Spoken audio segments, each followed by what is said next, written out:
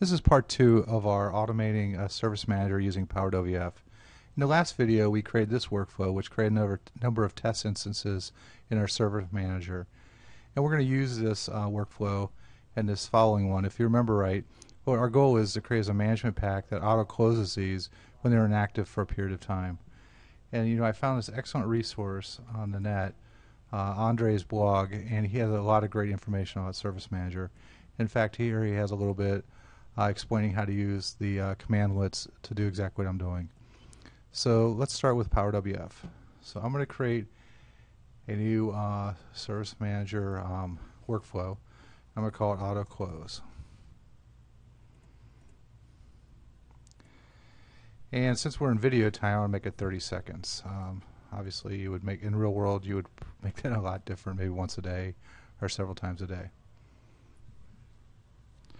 So the next thing I'm going to do is I'm going to create a pipeline. And a pipeline is a PowerShell term which takes the result of one commandlet and pipes it into another commandlet. And so since we're working with incidents, I'm just going to type that in. And I'm going to get an incident. And first I need to specify my server name as always, because I am running this remotely. And the status is I'm going to look for all resolved ones. Now, what you would probably specify here is inactive for a period of time, and this is a time span, so like 2 hours or 12 hours. Since we're in video time, I'm going to leave this blank just to keep things moving along. The next thing I would do is I'm going to set all these resolved ones. I'm going to set their status to close, and maybe give a comment, auto close. Of course, I need to specify my server. And that's good enough for now. Now I am going to disable that for my initial testing. So let's just right mouse click and disable it now.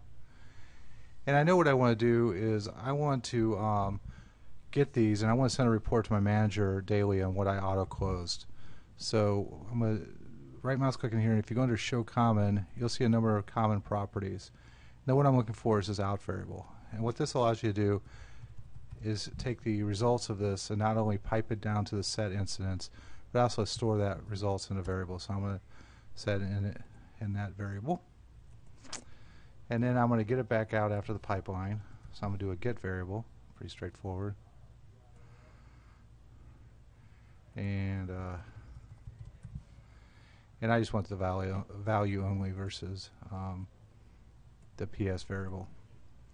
In the first test, I'm going to just throw this into a data grid just to make sure that I'm getting my data correctly.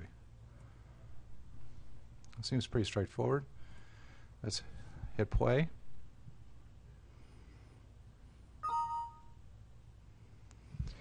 And there's all the currently resolved instances sitting up there waiting to be closed. So the next step is I want to create a little report. So what I'm going to do is I'm going to use our select data. What this allows you to do is specify the columns of information I want. So I'm going to I just dragged it over, and I'm going to click on the columns, and I'm going to say maybe I want to see display name, title, description, maybe the priority, impact. That looks pretty reasonable. And my last step is what I want to do is I'm going to format this to HTML, because I know I want to end up sending this as an email, and I'd like a nice little HTML format email. So I'm going to drag that over, and I'm going to just give it auto close subheading here. I'm going to rename this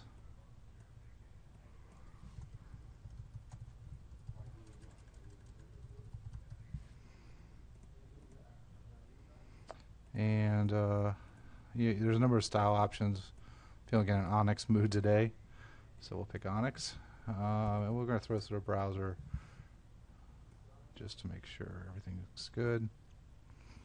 We'll play it one more time.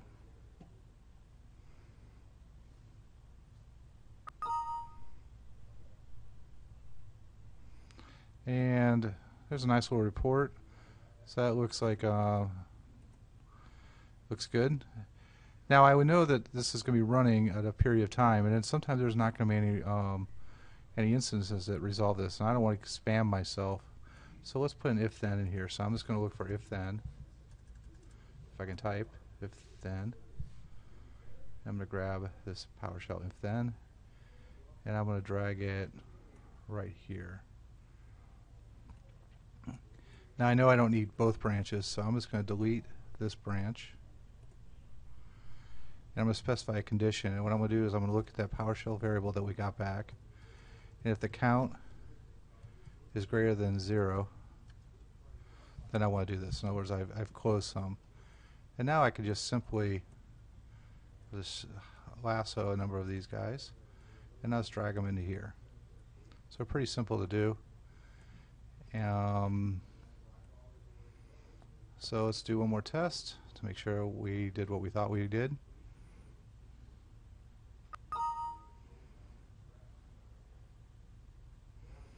That looks pretty good. The last thing I'd want to do is make sure that we're closing them properly, so I'm going to enable that.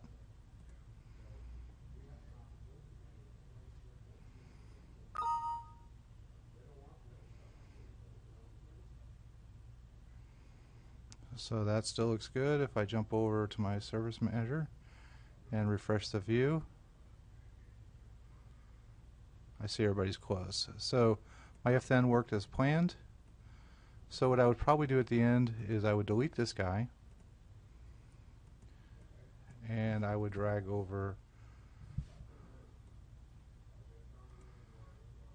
send mail, and I would fill out all this information. I'm going to create a couple more test instances here.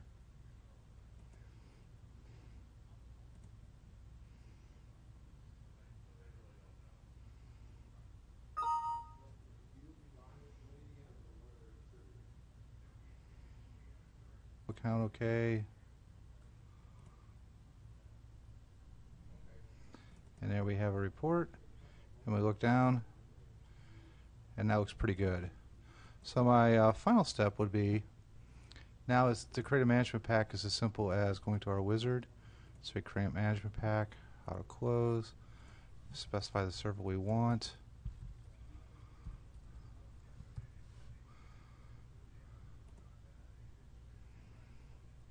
It's going to validate to make sure it's the proper host. Hit next, next.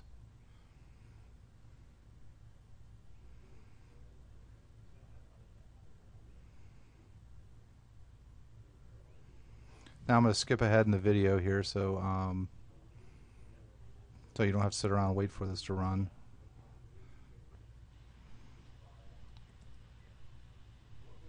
So after we wait a period of time, you can see that the report actually auto-closed, and we got a report as we planned.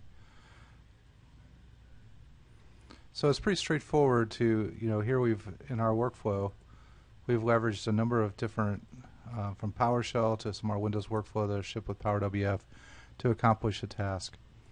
Thanks for watching.